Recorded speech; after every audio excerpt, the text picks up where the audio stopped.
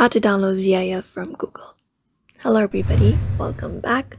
If you guys are wondering how, you may follow up this method. So go ahead and open a browser, for example Chrome, and then from here you may head over to google.com. Once you're under google.com, you may go ahead and search for a GIF that you prefer, for example baby GIF, and hit search. So you may head over to the GIF. So here are some GIF available.